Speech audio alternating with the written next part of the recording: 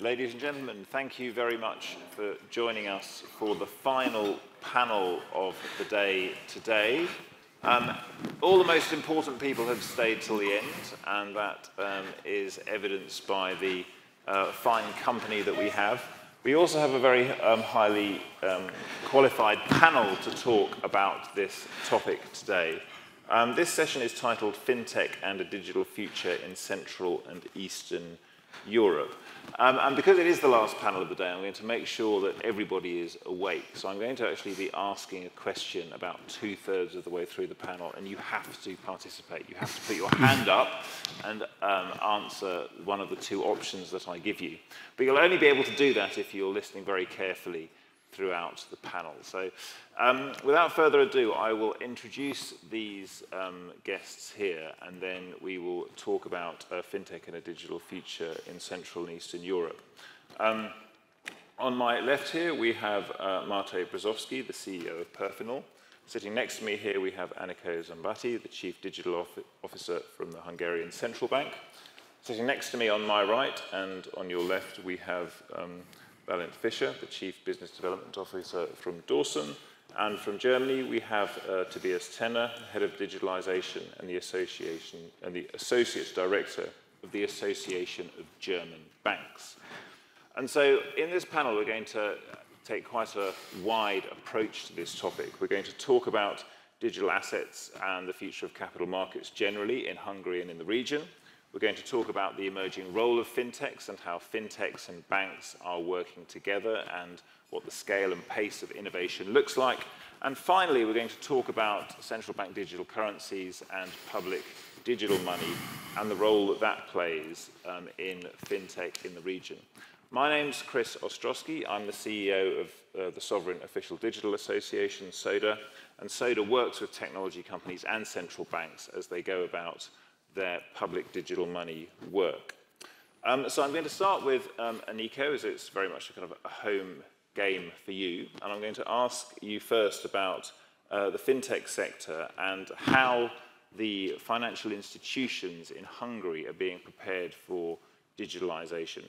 Talk us through the progress that you've seen since you've been doing this role and how you see the state of play at the moment. Thank you, Chris. So I would jump back to the years of 2016-17, when we at the central bank realized that our banking sector has been operating quite expensively and quite inefficiently. And so when we were looking around, and we have found that maybe we should do something special to speed up the digital transformation, and therefore the management of the central bank set up a dedicated executive directorate for supporting the digital transformation of the incumbent financial sector and to support the safe spreading of fintech initiatives. So this executive directorate, under my leadership, issued a fintech strategy of the central bank, which exactly highlighted the need for digitalization of the incumbents with the help of the fintechs, but we didn't want to set any preferences, so we also wanted the fintechs to be active, to approach the customers with the modern, convenient, cheaper and safer products. So we centered the customers as the final objective, who has the selection.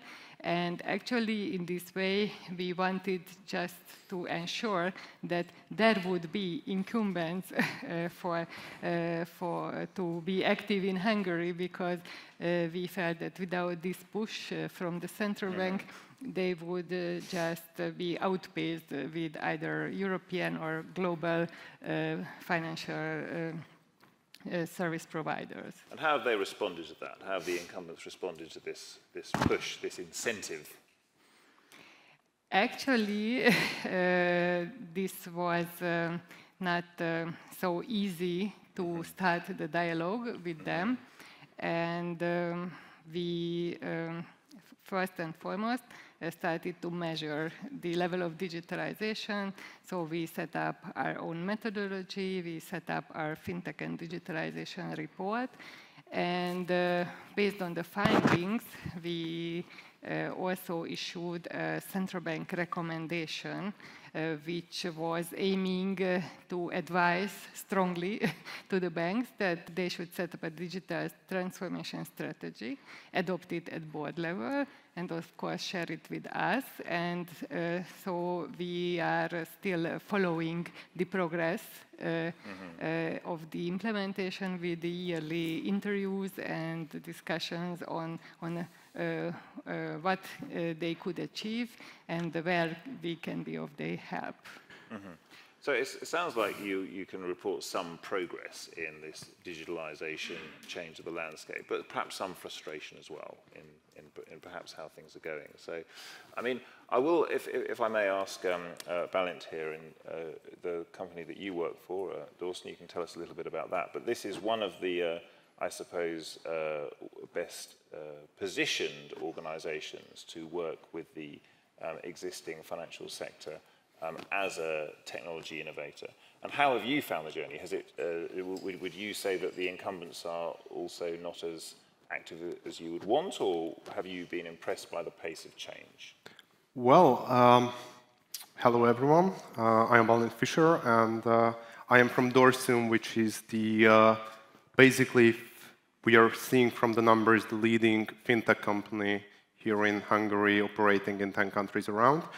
And answering the question is changing. It's changing rapidly because, like 5 years ago, we used to be a vendor. And it's not just the wording, it's the way how we work together with incumbents, with financial institutions. Like, they want something and they are looking for not partners, but vendors to deliver that on the solution and technology side.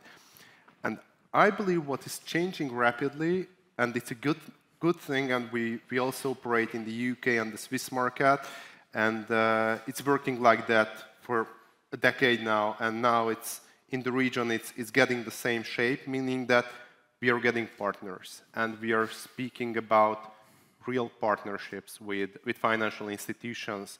What does it mean in practice? That basically we can shape together what they want.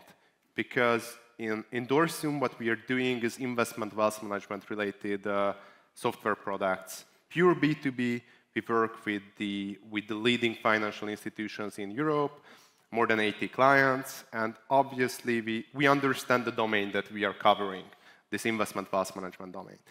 And what we can see is that the other side, basically our clients, are looking for not just solution providers anymore, but end-to-end partners that can help understanding the problems that they are facing and solve those problems. What does it mean in practice? How we work these days, we start from the very beginning of solving a problem of financial institution, like doing a feasibility study together and doing the business case together.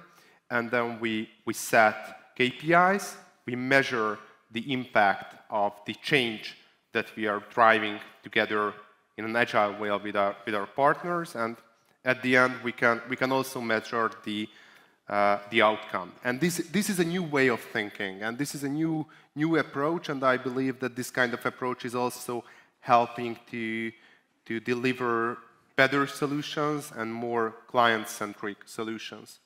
So this is a move from being just a vendor to an end-to-end partner with existing institutions. And do you work in the wider region as well? You spoke about the number of clients you've got and your work in Switzerland and the UK. Would you say that CEE is your main region? Yeah, absolutely. So basically the core market for us is obviously the Hungarian market. We are almost 30 years old company, so we are not a newcomer startup fintech, and work basically with all the leading banks in the region. But the stronghold is definitely Hungary and the CE region, and have more and more clients out of the region as well. But absolutely, the core experience that we have is coming from the region. Thank you. And Tobias, if I may ask you for an outsider's perspective, as someone who works for an association of German banks, how does it look like the CEE is doing from where you're sitting? We've heard about some progress here. We've heard about how fintechs and financial institutions are collaborating. Does it look like that from the outside? And how does that compare to what you see in Germany? Thanks, Chris, for this question, because I think there's one difference between the markets. Yeah. If you look 12 to 15 years back to this fintech market, we believe that the fintech is going to eat our lunch in 2020.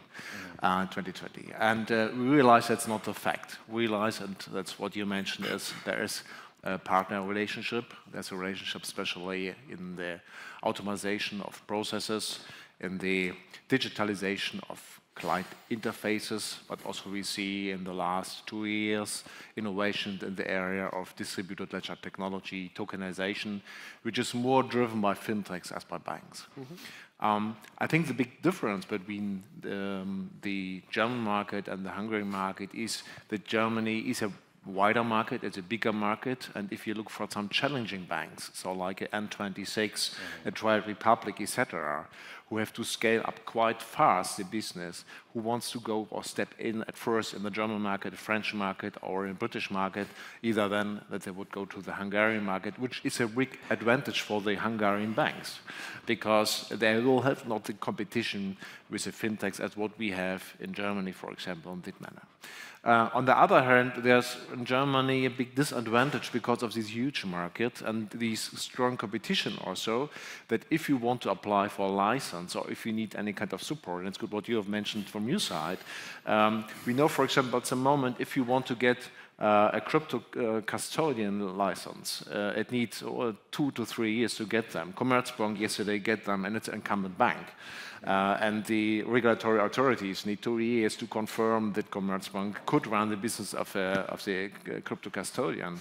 Imagine if you were a startup and if you want to run this business to convince the regulatory body about your activities, it's quite more difficult. And I think there are some chances from the Hungarian market to step in, to show that this process could be more easy. And I think there are some good war stories from Lithuania. So they run this business more than 10 years, and that's one of the markets with the most PSP licenses. On some point it's critical because of the passporting and the trust if the regulatory body gives the same security check as what we have, for example, in Germany or in France. But I think the chance could be usable for the Hungarian market. So, I mean, I suppose an outsider's recommendation might be to find a kind of USP, like the PSPs in Lithuania or the identity work in Estonia, or some of the things where you just can have something which makes, as we see behind us, Hungary a regional centre. That's probably something for us to think about. I mean, Matti, just if you tell us a little bit about the work that you've done with Perfinal, and is there something that you think lends itself naturally to Budapest to take that space that Tobias is describing? Yes, good afternoon, everyone. My name is Brezovski, founder of Perfinal. Perfinal is a core banking system provider, and in the discussion, as I hear the introduction of the others, we represent the fintech side in this whole workshop today. What we have built is, I mean, as a fintech, what we are trying to do is to leverage the most recent technologies that basically front-running the innovation and bringing in other use cases. But building a fintech is about risk. So introducing new type of asset classes into existing operation or launching new services, it's always a risk. And regarding to just reflecting on some of the topics that the partners has mentioned, is that how I feel being a fintech in Hungary has evolved in the last 2 or 3 years. But I think where it evolves is that fintechs are the one who are legitimately and by nature required to take a risk to experiment with these new technologies, because otherwise we would not be able to show something new that's already not present at the financial operation. Tell us how it's evolved then. So what's changed, I suppose, in these last few years that you mentioned there? It was nice how Tobias mentioned that a few years ago, even like 5 or 6 years ago, the story was that fintechs are gonna challenge the banks, they will take over the market, and they are gonna eat the lunch. It's important to differentiate fintechs who are customer-facing, like Revolut and the neobanks and other neobanks, and fintechs who are actually trying to build innovative solutions for the financial sector itself.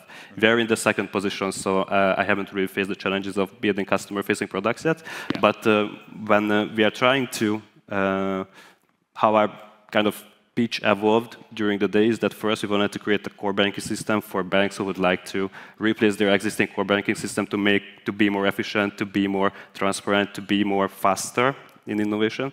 In operation. Right now we are changing that story. So in the last 12 months, we have basically offered the financial institutions the chance to actually launch and experiment with new technologies in a way where they don't really take too much risk. We do the research, we do the heavy lifting, and eventually they can have like a much better understanding. And this is true for the financial institutions, but this is also true for example, or the established technology providers who serve the bank. So they are all interested in our view that what's going to happen and what our experience when we talk about DLT technologies or even CBDC approaches. And talk us through these technologies a bit more. Are you talking about the more pioneering and innovative technologies like blockchain, or are these better systems than what are currently there? Talk us through the kind of USP for Perfinal here in this space.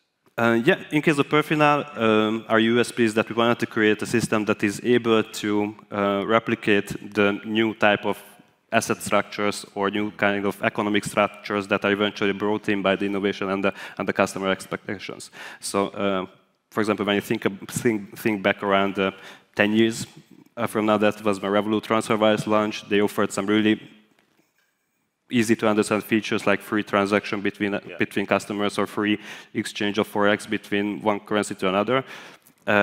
What they have done there is that they moved the actual operation into a virtual space in this e-money structure, which was a walled garden of an internal operation. So that's how they could eliminate the features. But where they evolved is that the competition after a few years was about that who are the ones who can introduce faster and better customer experience features, because they are going to one who eventually will prevail. So there can be like 300 neobanks. Lithuania is a really good example. So I think in 2022 there was like 400 e-money applications pending at the Lithuanian central bank. I never understood what all these companies want to do or was the competitive advantage for each of them, but that was the structure which was new and which was more effective. Mm-hmm. Thank you. And Anikó, just reflecting on that, do you see I suppose the space for Budapest for this to become a centre where you get 400 applications for something else, like digital assets or like other forms of technology? Do you see that as a possibility, and is it part of how you think about the future? So actually, just referring back to the selling point of Budapest and Hungary, so actually the mere fact that we are at the heart of Europe, so easily accessible, we have a very wide talent base, we have excellent technology universities here, and of course economics universities. And we have a very appealing tax rate of 9%, which can also be a unique selling point. And we have a very flexible integrated regulator, so the central bank and the supervisory authority are unified. And so we are offering for the fintechs a unique platform called Innovation Hub, where they can approach us, ask about the licensing process, ask about the regulatory boundaries, and they can seek our opinion whether the idea fits into that, or they should revise it before entering into a more formal discussion with the regulator. So I think all these make us an appealing place to make business. And just to finish it, that we are a relatively small country with something like 9.8 million inhabitants, so we are an ideal size for something new. So I usually say we have the perfect size being a regulatory sandbox or a sandbox overall. Yes, go ahead. Yeah, just referring to that, my experience, and basically it's coming from comparison with what we experience in the UK and Swiss market, is that in Hungary, if we are speaking about engineering and speaking about experts on the domain of technologies, it's outstanding. And if you look on the teams gathering fintechs, building good products, it's amazing. What is missing is the capability to really bring it out of to bring it to the market. So this kind of building partnerships, building business, this business development and sales-driven mindset, this is what is missing. And what I can see is that several good fintechs from the Swiss market, from UK, from other parts of Europe and globally as well, bringing their technology hubs to Hungary. But when a team is starting something from here and want to scale, and really scale, and scale doesn't mean like 30% of growth or 50, but like triple every year, 5 times growth every year. This is not happening without a very strong business development and sales-driven mindset and finding the right product market fit. And this is what is lacking from the market today, and I hope that this is something that will change. And about the size of the market, I have a theory, and maybe it's not a good one, but I like it. That the size of a country like Hungary, with approximately 10 million or a bit less than 10 million people, can be captive. What does it mean in practice? That you use the market as a pilot one. So if you do something new, you try to sell it for Hungarian players, which is obvious as this is your home market. But what you do after that? You sell it to another Hungarian player and another one, and if you start to work for one market, even if you think as this is a pilot market, it's even more difficult to scale. So if you don't start to think big at the very, very beginning, think of Europe, think of the globe, just think on one pilot market, it can be very easily sticky. And what I can see in several cases, that after they start to, they can be successful here and not able to really scale up as the market size is sticky. And it's not about Hungary, it's about the size of the market. In case of Germany, the market is big enough to grow strong just from one market, and then you're able to scale because the market is big enough. If you're speaking about like Estonia or Lithuania, smaller markets, you don't even think about starting anything with your own market. So you're basically pushed to go from the very beginning, Europe-wide scaling at least. So this size of countries are having this kind of situation where fintechs and newcomers can be a bit sticky. Yeah, Tobias, go ahead. I think I totally agree that you have, I would call it the medium-sized country. So Estonia, etc., is a small one. Germany, it's a bigger one. But I told also you some disadvantages that we have on this manner. But where I'm not agree, and where I'm especially in these times, I would slow down the expectations. Think big, it's okay. It's as well what we would think in German. You say think big because there are 80 million citizens.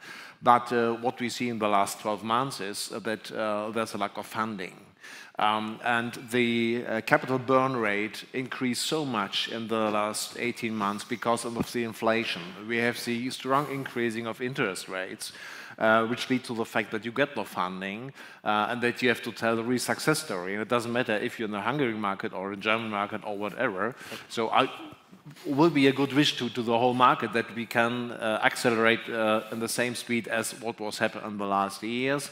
but I think we would be in a good position to put down a little bit expectations as long as we have this high interest rate level. I supposing if that interest rate level will be decreased a little bit, there could be new success stories. But the Association of German Banks has also an extraordinary membership, and we were the first banking association in Europe who allowed fintechs to be a member, and that's now 7 years ago. And what I can say from the last 6 months, I never have seen last year such a high reduction in reducing of memberships in banking or bankruptcy or merchant acquisition, etc. So reduce the speed. I think it's for us out because also from the risk perspective, but fintechs are quite important for the market and the most important innovators for banks. Certainly. I mean, there are a few different points we've covered here. One is the actual financing of these firms, but also the positioning of Hungary being slightly different because it's not in the Eurozone. It's not so small that it's part of a large market, but it's a sandbox on its own. So we can see some advantages here. Mato, from your point of view, I mean, do you recognise the funding point that Tobias is making there? Are we in a tech winter still? In terms of how you would consider funding Perfinal, are there as many options as you would like there to be? No, not at all. What can be done about that? There's the overall climate, but is there anything practical that can be done about that? Yeah, I think the most important macroeconomic reason behind the fundings being evaporated from the market is the high interest rate climate. So that basically means that money is more expensive, then eventually investments are more expensive. So they are much more risk-averse regarding to what and how they invest. But regarding to investment and venture funds, the money usually goes where the story is evolving. And if we are reaching back to the main question of the discussion, is that Hungary is a regional economic and fintech center, but for what? I think that's the main question. So what is going to be the story, or what can be the story in Hungary which can eventually become something that not just locally, not just in the region like Central Europe, but also from Europe-wide, but also from globally can be attractive. And there are not many potential stories which you can eventually leverage to be the story. I mean, opportunities to leverage to be the story. So since we already talked about Lithuania, Estonia, and the e-money regulation there that came in 2012, 13, something like that, the central bank and probably the whole government was strategically building Lithuania and Estonia as a hub within Europe to approve and operate these new type of financial institution, neobanks, because due to the regulation, they had the chance to actually serve the whole market. So from global directions and even after Brexit from UK, the financial institutions have actually approved for licenses in these regions because they know how to do it. It had practice. It had all the vendors and all the consultants who already know what needs to be done in order to launch securely an application and eventually get a license. And as a next story, I know the cryptocurrency is also approached from different opinions, but as the evolving markets in crypto asset regulations is going to be a European level regulation, and by anybody obtaining a license in a particular country at the national competent authority, they will have the chance to go for the whole European market. That basically creates the same kind of narrative that has started with the e-money regulations in 10, 12 years ago. Yeah. So, and like I said, there are not many stories like that. But so just one last sentence to praise the Central Bank of Hungary a little bit. So that kind of top-down innovation supporting approach already has proved. So I mean, even Perfinal and the CBDC project of Hungary is a proof that it's working, and I think it's a good example, not just locally for the commercial banks, but also globally, because in global space, the innovative nature of the Central Bank of Hungary does get lots of recognition, which is even good for us as a company trying to go to the global market from Central Europe. So that's happening. That's supportive. Even with Mika, I do know that there are many researches, many opportunities that the central bank and the regulators are working on. But I don't know the exact recipe what would make Hungary a potential hub, just similar to Lithuania that happened in email elections. Maybe Anikó. We'll talk about the CBDC work in a minute. And on this particular point of MiCA, because this was passed with quite a bit of fanfare, earlier in the year when the MiCA regulation gives the opportunity for banks to issue stable coins. It allows a regulatory framework for crypto assets. I mean, has that had the impact that you thought it would have, Mate? Are we in the position you thought we would be in at this point? And if not, do you expect that to change? We actually did a survey with crypto companies in Q1 2023, exploring their appetite towards regulation, and the results were quite fascinating, because I think we have talked with around 45 cryptocurrency service providers who already operate in Europe, and 60% of them are actually said that they are gonna obtain regulation within 1 to 3 years. So they want to keep in the market, because otherwise they have to leave. Yeah. So they want to keep the market. Yeah. They operate with European customers. On the crypto side, there is indeed opportunity for regulation, but only the ones who have the capabilities to actually become a regulated operation, almost like a bank, are the ones who are actually taking the steps eventually. And it slowed down a little bit as far as I experience. So I don't really experience that. I mean, there are these good sandboxes, even in Germany. There are like custodian licenses. France had its own sandbox, so it's happening. But it doesn't really have. I mean, if I recall a most recent conference in Dubai, they were really talking about regulated operations. So it's happening. The commercial bank side, they're, I think, a little bit more risk averse. Yeah. Even more than risk averse, just referring to MiCA, which is basically a European level regulation on crypto assets for incumbents. And there was a conference here in Budapest last week. It's the banking technology, basically the biggest technology-related banking conference of the year. And I had a presentation on MiCA and the impacts of MiCA, and I started my presentation approximately 100 people in the room, and I asked them, how many of you ever heard about MiCA? That it is not coming, it's here, so it's already accepted by the EU Parliament and coming in force with all the detailed regulations, 2024, December, here to Hungary. And I asked them, how many of you have ever heard about it? Commercial bankers, technology guys from the big banks, from like 100 people. Guess how many of them ever heard this word of MiCA? What do you think? 5. 3. 3 people from the room. I was about to ask the audience. That was a question. But no, so it's not even. It's very, very far away from their thinking. They don't even know that 1 year from now they will have the chance by regulation to basically sell Bitcoin to their clients theoretically. They will have the chance to do that by 2024 December, and they don't even know.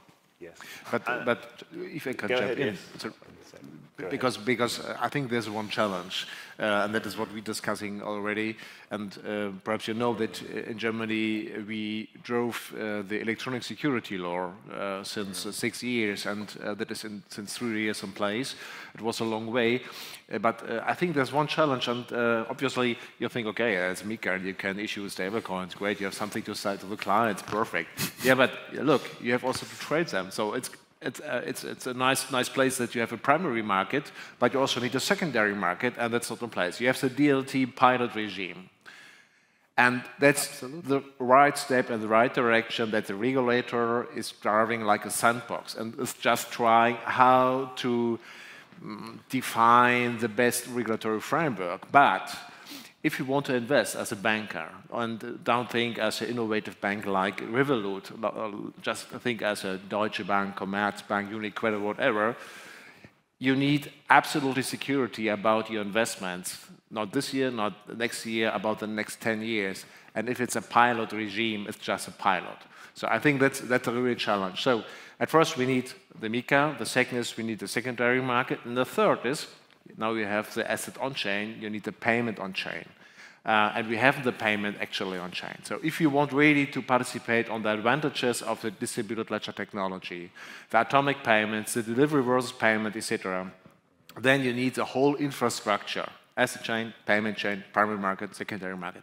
And I suppose if this is in place, you would not only have 3 persons, you would have perhaps 40 persons. Not 100, yes, but yes, much more. Well, and perhaps you will see that if you ask that question in subsequent years in Budapest. I think part of the issue is also that many incumbent actors get their information through the mainstream media. It was 1 year ago exactly that Sam Bankman-Fried was arrested and the whole FTX thing collapsed. I was in Dubai at the time, making a presentation. I had to change all my slides because he'd been arrested that night. But then I asked the question, again, to very politely, who recognizes this guy? And I pointed at the picture of Sam Bankman-Fried on stage with Bill Clinton and Tony Blair. Not one person recognized him. And then they all started checking their phones, and they're like, oh, yes, I have heard of this guy. And then we saw the FTX logo everywhere in Dubai, where they were sponsoring all these events and so on. And of course, that has had a big impact as well. So that's also part of the macro climate for investment and for MiCA and for people moving into crypto assets.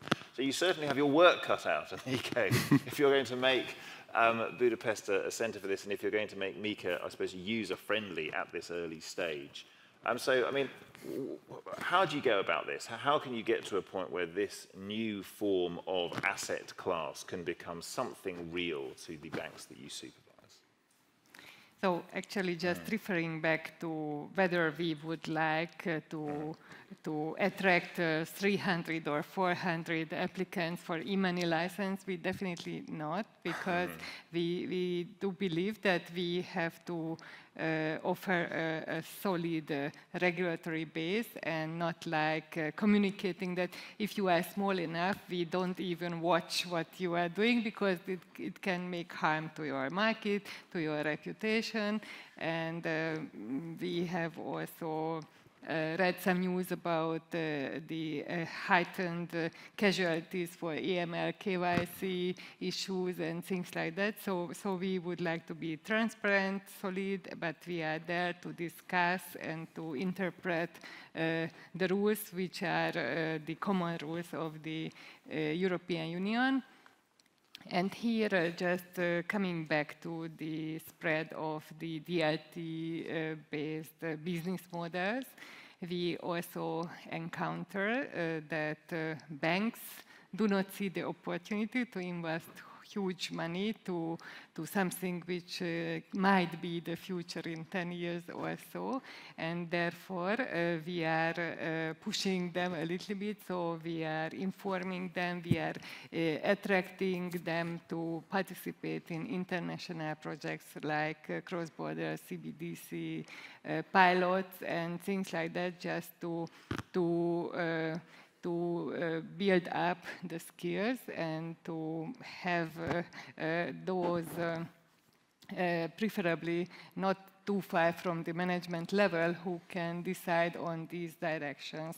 So this is what we can do. And also the other way we can do is to build infrastructure and build standards, because we also had quite a huge endeavor a couple of years ago when we implemented the instant payment system as an obligatory participation-based system for the whole country. And so we realized that we not only have to push the banks, but we also have to create some standards so that the new form of payment can be really part of the everyday payment practice. So we cannot let the market to fly as freely as you would think. And one of the things that the Central Bank of Hungary has done is created the CBDC pilots, which you can tell us a little bit about now, because what Tobias was saying is if you're going to have the assets on chain and if you're going to be able to invest in crypto on chain, you need to have the payments on chain. And now CBDC may or may not have anything to do with blockchain, but a form of digital money that allows people to access and to buy and sell tokenized forms of value is something that's very important. So I'm going to come to a question for the audience in a minute, but do you want to just tell us about how you're working on that bit and how the CBDC work is part of the wider digitalization strategy in Hungary? Yes, with pleasure. So just referring back to the technology experiment on a DLT-based framework, we see that we have to lead by example. So the central bank already has a blockchain-based system in its core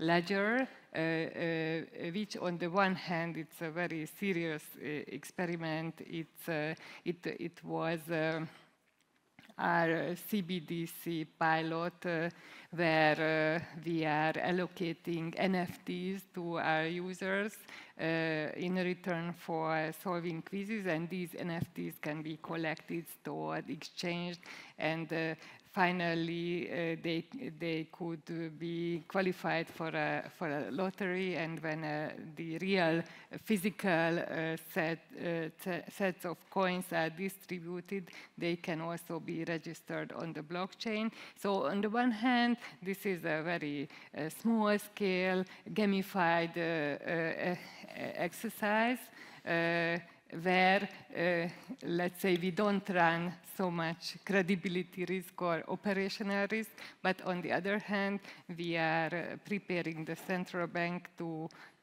work with the new technology.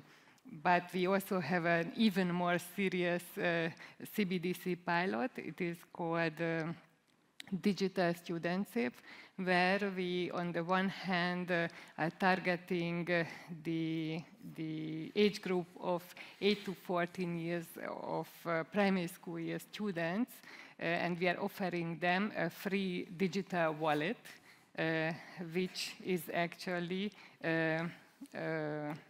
registered in the accounts of the central bank. So it's operated as our CBDC offering, and these wallets can of course be topped up with a card payment, and with the help of the QR code system we implemented, you can pay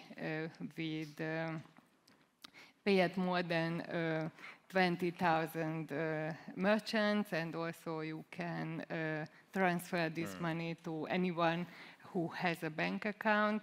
So we want to incentivize the digital financial inclusion of the next generation, who anyway could be the users of CBDC, but we also want to install our own capacities and skills and processes so that the central bank could be familiar with what the task is, how wide the area of decisions is that we have to make, and also, of course, to know the market, to know all the vendors, or the technologies that helps us to make the proper decision, and also have a very short implementation period when the management decides to have it in a larger scale. And this is one of the things I think does set Hungary apart and plays into the sandbox story that you were saying, is that these are actual assets that are used by actual people. I mean, the CBDC is a claim on the central bank's balance sheet, and that is unusual from the work that Soda does, certainly I noticed, but also the actual tokens as well in the NFTs are actually issued from the central bank's ledger and used by members of the Hungarian public, which is different from how most central banks are approaching this. Any questions from the audience? If we can have a microphone, please. There's a gentleman at the front here who's got a question. Any others? We will ask them all now. Thank you, sir. Do you mind just saying your name and where you're from and then?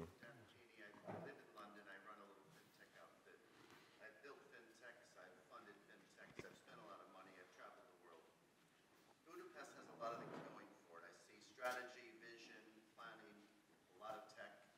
But this week, Lisbon has 50,000 people at Web Summit.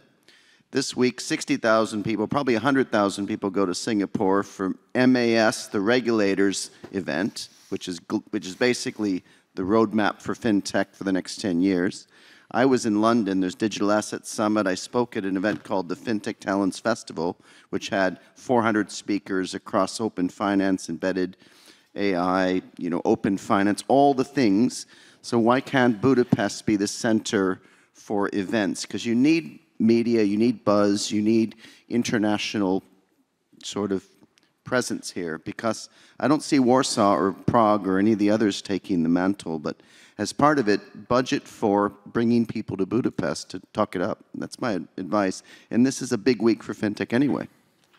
It's perhaps a challenge for OMFIF as well, who are hosting this as part of the conference. I mean, the storytelling is a hugely important part of it. I mean, what I've noticed is that the storytelling, it represents a real clash of cultures, because if you spend any time in the crypto space, then the storytelling is the main thing. Look at what we've done. We've saved the world. We've created this token. Haven't we done brilliantly? And central banks is almost the opposite. It's a very kind of even-paced approach to this is what we're doing, this is how we're doing things. And so how do we get this right? If you want Budapest to be a center where people come, you need to be able to tell the story in a serious way, not with the sort of hype-type crypto events that can sometimes backfire, as we've seen. In Bálint, you must see a lot of this as Dorsum expands quickly. What do you think is the best way to tell the story, I suppose, which is John's question there? It's a good question, as you somehow need a real ecosystem around, and if you don't have that, it's just not going to be real, and you're not going to be able to attract the right people to one place altogether. So what's going on at very this time in Singapore, basically, they are a hub, and everyone knows that if we are speaking about that region, it's Hong Kong and Singapore, and that's it, and everyone knows that.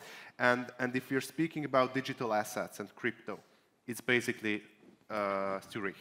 If you wanna be somewhere where it's really happening, not faking, but the doing, it's Switzerland. And that's why it's just not feasible to do it here. For even me, if I want to be on the highway at that topic, I go to Zurich, because I know that the guys there that I can meet there, they are doing this. They have real use cases. They have clients on that.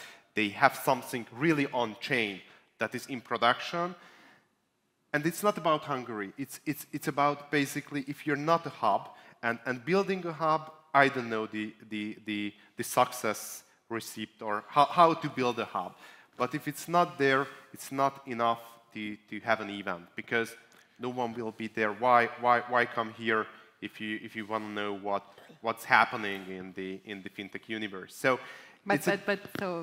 So actually, we are in a very close relationship with the MAS. So usually we are in Singapore, we are in Zurich. We have been co-organizers of Point Zero Forum with the Swiss authorities and MAS. So we had several occasions. Especially in the COVID times, it was easier to set up World FinTech Festival as a satellite event of the Singapore FinTech Festival. So actually, the problem is that, as I see it, that if those gentlemen are doing the business, they don't have the time and effort to build a network and promote the ecosystem per se. So therefore, some of this work is done at the central bank, but of course, we can be successful only if we do it together. Thank you. I'm going to just come back and ask a question about the German perspective. I'll also make a comment on Portugal. But this gentleman also has a question. I want to involve you. So my name is József Zimmer. I'm working for a Hungarian IT company. And I wanted to say that, of course, Budapest will never take over Singapore's role. That's for sure. But there are certain territories where Hungary can be on the forefront of development. Anikó has mentioned already the instant payments. which the first part of the project was not a classical fintech project, it was an implementation of systems. But the second part, the instant payment 2.0, is a fintech project where the central bank is a very effective driver. There is a good gyro, and there is a company, it is a CAPSYS company, which has produced the CAPSYS Smart Payment Solution, which is the basis for the whole solution, which makes possible to initiate instant payments from whatever use cases. And the pilot project for Europe, let's say, is going on in Hungary, and we can say that most probably by next September it will work. Everyone can watch it, and we are already presenting it to the European Commission, to the UK leading organizations, to the largest payment companies in the world, and everyone is looking at it, and on one side is waiting what will happen in Hungary, and on the other side they are looking how they can use this solution. So there are parts where Budapest or Hungary can be, and the Hungarian community can implement a fintech-type project also. Thank you. And I think the seriousness of the discussion today does actually reflect the quality of work that's going on here. The storytelling also matters. It's just this unfortunate reality that, you know, showing, you know, but being able to get the storytelling right is something that's... Did you have a comment on that, Tobias? Yeah. Yes, because... Actually, after you've spoken about that, can you also talk about your... Anikó spoke about CBDCs, and just talk about how your members, fintechs and banks, are viewing a CBDC. What do they think it will be useful for? I know we're sort of squeezing a lot in, but answer the first point and then move on to that, because we should talk about CBDCs a bit. And then I will come back to you as well, Bálint, don't worry. We might have to overrun a bit on this panel, I think. Don't worry, gentlemen, they can see the clock ticking down. Just give me one comment to the last aspect, and then come to the CBDC. Of course, yeah. Because you're talking about success factors for fintech ecosystems, or to accelerate any kind of startups and ideas. And I think you never should forget that you need also industry, politics interest. Yeah. So, and if you look to Switzerland, if you look to UK, if you look to Luxembourg, if you look partially to Lithuania, if you look to Singapore, it was always driven from the politician. And we have in Europe in general, for the whole Europe, one core problem, and I'm a lobbyist, and I can tell you several stories about the last 10, 15 years after the financial crisis. The lobby of banks is still not good. So the politician, it's not a topic where we can get any votes from any voices, votes from electors. So from that point, I think that's a real issue if you want to run a business. And then come over to CBDC, because there is perhaps some political interest to install CBDCs in Europe, and then we have to differentiate if we're talking about retail CBDC and the wholesale CBDC.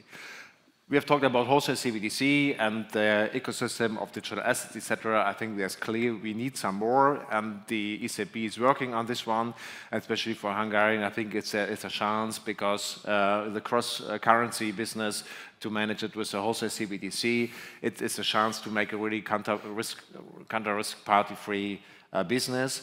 From the retail CBDC side, and I know that a number of banks are quite skeptical, have some doubts about retail CBDC.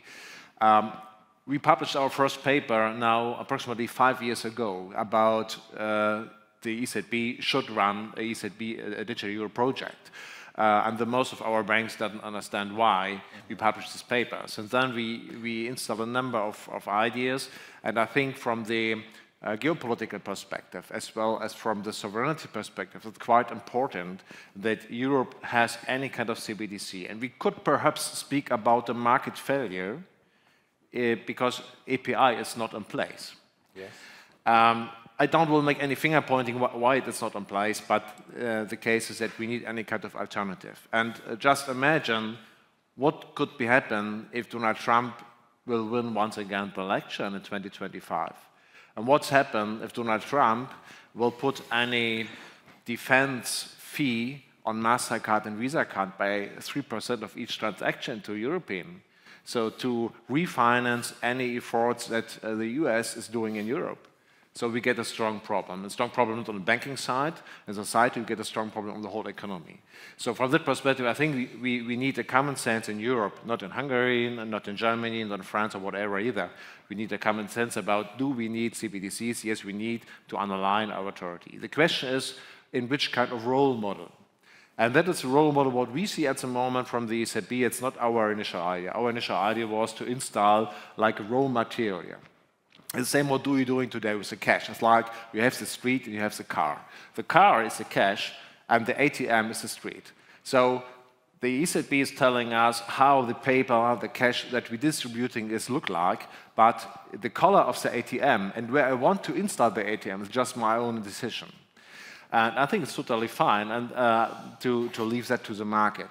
What now the digital euro has come with that is the ECB is delivering the car because they explain us how this digital euro should look like, and they're installing also the payment rails. So they install a completely new payment scheme. And there's a conflict of interest because the ECB on the one hand is a supervisory of banks and now get also the competitors of banks, and that I don't understand. Yeah. So from that perspective, we get much more critical, and because we had a number of other conversations on the stage, and I was quite positive to the CBDC approach of the ECB, but at the moment I'm skeptical, and hopefully the politicians with the legislative proposal what is published in the summer get in the right direction, that we come back to the role model and the two-tier system, because that's what the market finally needs. There's another whole couple of panels in CBDC, but Bálint, you've been waiting patiently to make your point. So make your point, and then I will ask the audience, and then we'll wrap up, okay? Just referring back, and don't take me wrong about how we build the ecosystem in Europe, because it's going well. But my point was that you really need a high density of companies and people doing something that can be a success story. And it can be like the retail CBDC, which is something unique. It can be like the instant payment, which is something unique. But you need a success story, and you need a high density of people and companies around the success story. And this is something solid that you can build on if we are speaking about a hub or ecosystem. And the topic itself, I think it's crucial. And selecting the right topic, and strongly agree that after that, a high, I wouldn't say pressure, but a high support from politicians and from the political landscape, including really the government, but including like public organizations as the National Bank, is crucial, because this is the next step. If you have the success story and the right people, then you need to somehow build up the defenses, the bubble around, and this is part of good policy making. And I think on the policymaking side, and I am not just telling this because Anikó is here, but we're okay. We're doing a good job as a country. We miss those loud success stories, even if we have those as the retail CBDC and this project around the student safe.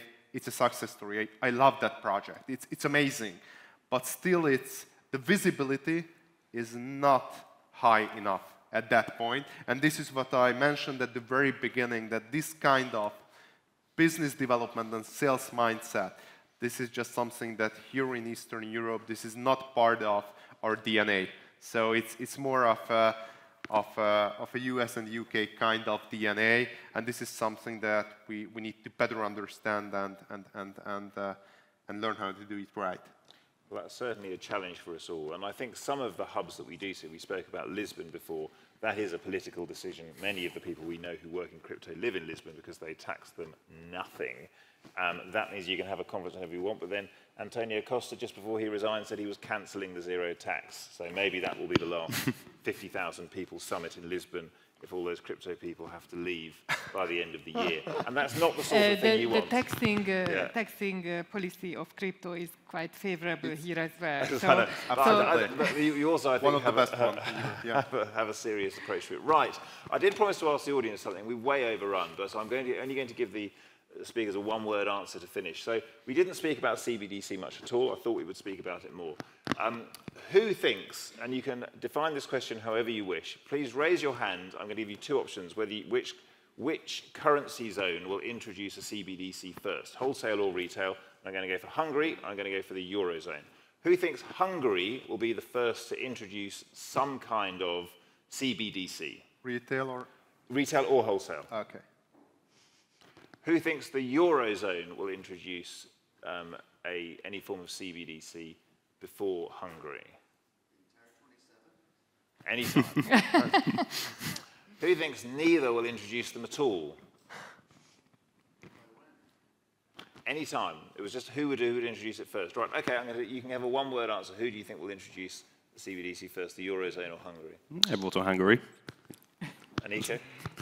Actually, we have already yes. running CBDC, but on a larger scale, I think we might have the advantage from many points of view. And I just would like to refer back to your paper, because it was about setting a new platform for innovation. And this is probably that could be really relevant for the digital euro and for advanced countries. And as we see, it's the design characteristics doesn't really reveal this direction. Maybe we should work on it.